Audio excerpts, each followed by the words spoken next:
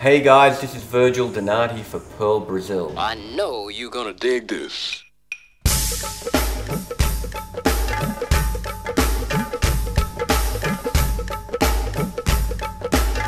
What kind of Terminator model are you?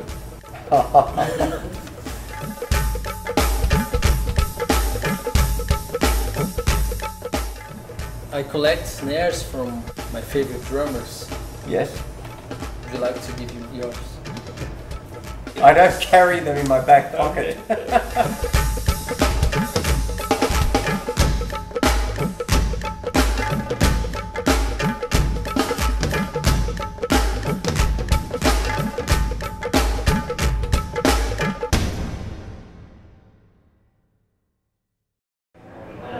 Not your first time here though, right? It's not my first time, it's my third, in fact. Third. Yeah, I remember when I think you've been here in 96 or 97. Oh, I think it was 98. 98. And then 2005. Yeah, I missed you. I didn't. Oh, I was here in Curitiba Yeah. in 98. Yes, that's right. I didn't, you know, I was starting and studying and didn't catch, you know, passed by and I said, oh, I can't believe it, you know. So Well, I came back just for you. I know, man, you know. I've been watching your videos though. I just had to come back to So now it's 7 gigs here in Brazil, right? São Paulo, Curitiba, Novo Hamburgo, Florianópolis, Brasília, Fortaleza, and Duque de Caxias. That's right. And apart from that, we also have some master classes Nice. Do you have master on classes? extra days. Not here, no. Fortunate, I'd In love to. Curitiba. No, but yeah, it's my most comprehensive Brazilian tour Yeah. out of the three. So I'm very, very excited about it. I'm looking forward to it very much. We started last night in Sao Paulo, and it was 500 people. just amazing. Yeah, they were turning them back, but there was excitement and a lot of anticipation, and yeah, it was very exciting. Yeah. Nice. So I was reading about you and all you started very young at the age of 3, right? Mm-hmm. Yes. And I read that Ian Pace was your favorite. He was Well, you know, at the beginning, right? As I was growing up, yeah, you know, he was one of my most influential. You know, of course, there were many other influences along the way. So then you moved to the United States to study with Joe Morello, is that correct? No, No. it wasn't Joe Morello. It was Philly Joe Jones Philly Joe Jones, okay. and some other players, Horace Arnold and Murray Spivak, another one. Yeah, one of my questions here is, why did you decide to move to the United States, and how was the transition to that country? Well, my first trip to the US, on my first trip I was only 19 years old, and I stayed for a year and a half, moved back to Australia, and with the intention of quickly turning around and moving back to the US. Yeah. But things started taking off in Australia for me, you know, and I ended up staying there another 15 years. So, yeah, in my mid-30s, I moved to the US finally for good.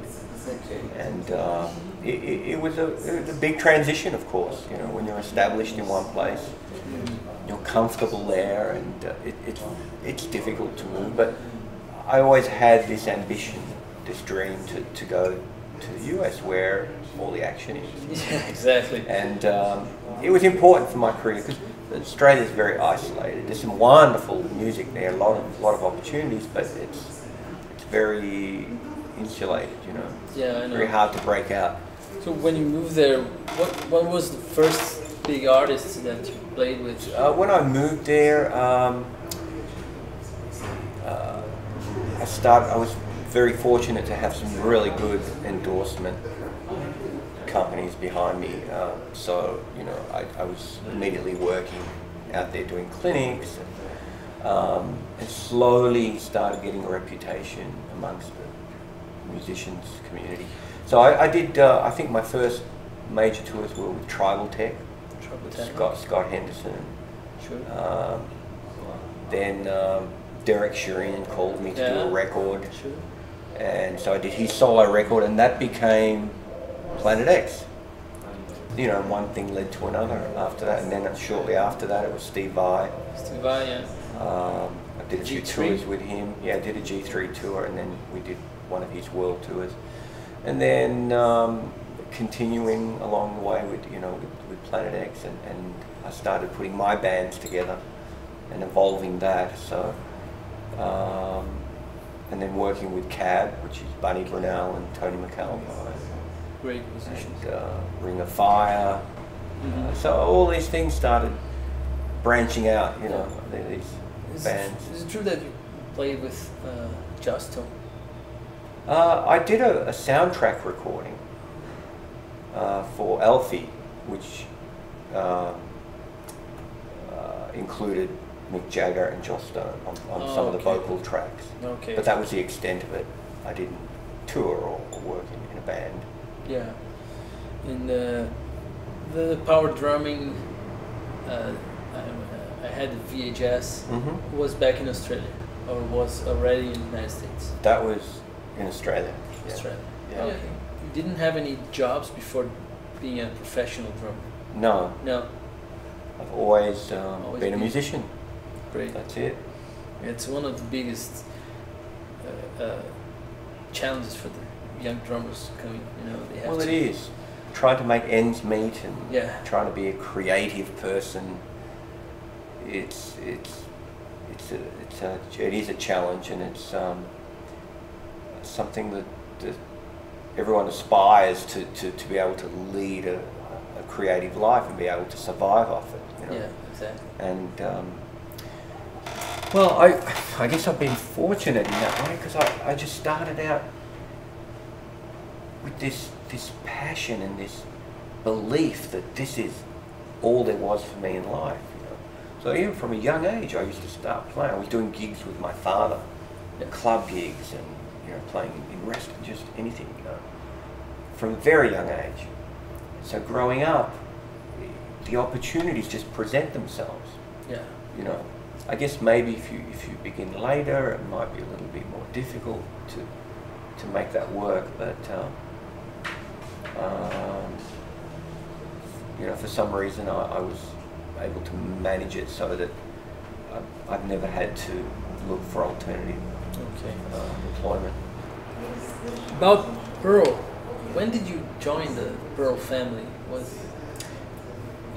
It happened in stages. It was very unusual for me, because Pearl do not normally do just hardware endorsements, but I think I was one of the few exceptions. With Eliminator. Yes, early, it may have been around 2000, 1999, I can't remember the exact time, but I started playing their pedals, and we developed a really good relationship, good rapport, and after a few years, I believe maybe 2002, 2003, I made the transition to the drums as well, and that's where our So now you're playing a reference? journey began.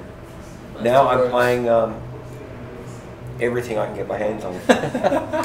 I like, I still have my original kits, because they still sound great. I have a Masters MRX and BRX, and I still use those for my recordings. In my studio I have it set up, the MRX, and sometimes I swap it out for the BRX.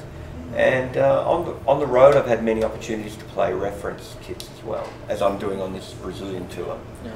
And I enjoy playing those, you know, but there's still something about just that maple kit that I really like. How many drum sets do you have? How many drum sets? I have 3 still home back in Australia, including a reference. Actually, I do have one there. I have 2 in the US. No, I have 3 in the US.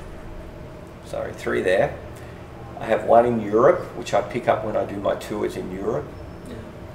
And I have 1 in India, which I pick up when I go and tour in India. Nice. So it's quite, I have them, you know, on the globe. Strategically placed. Yes, of course. Ready for action. Not one here in Brazil? No, I don't have one here. If I start coming more often, perhaps. Maybe, yeah. Who knows? Do you have any plans to put more videos on the website and DVDs? Yeah, there's always things in production. We're revamping the website now. Yeah. I'm not sure when we'll relaunch, but we're working on that right now. In terms of, I'm working on a new solo record right now, which I'm very excited about. I have some great young players from LA, just amazing musicians. They're really up and coming, amazing players. I've been writing a lot of music, for this and for other projects as well. And strangely enough, I might mention today, June 22nd, is a release date of a track that I co-wrote with Mark Bowles for the Japanese tsunami relief, the Red Cross appeal. We decided to write this song. It features a lot of great musicians and vocalists. There is a Facebook page that you can find. I'll put on. And yeah, this song comes out today. And I wrote the music, Mark wrote the vocals. What does it take, in your opinion, what does it take to be a world-class drummer? Drumming is very demanding physically, spiritually, meaning psychologically, spiritually, kind of interrelated. It's a tough instrument. There are many demands placed on us. Like I said, physically in terms of skills and just the output of energy, the amount of practice involved, and to be, very, very elite drummer anyway. Of course, we all have different goals, different dreams in terms of music and what we want to achieve, but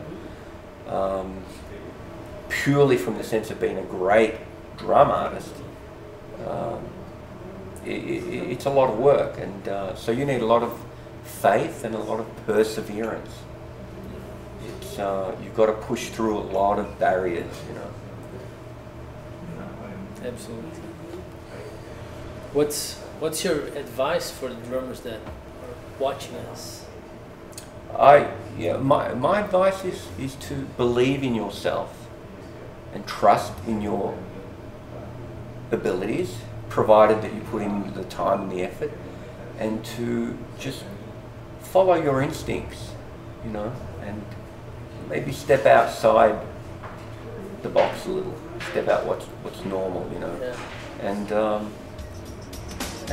have faith in what you do.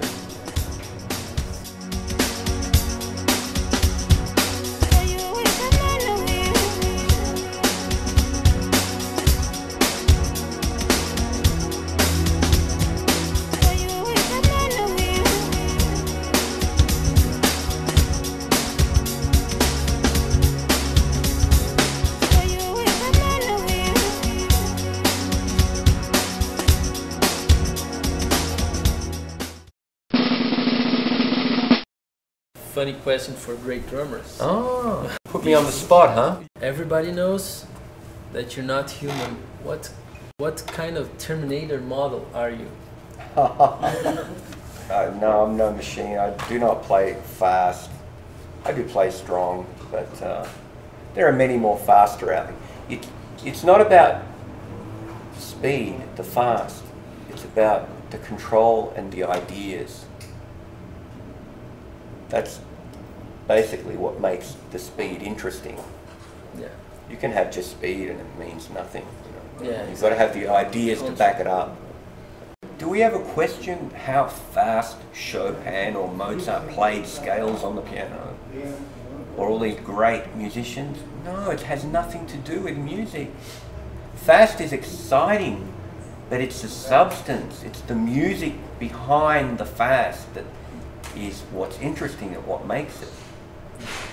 So the same thing I think applies to drumming. It really doesn't matter to me how fast you can play, but it's the musical ideas, the intention behind it that's important. And even playing very slow sometimes can be exciting. Yeah.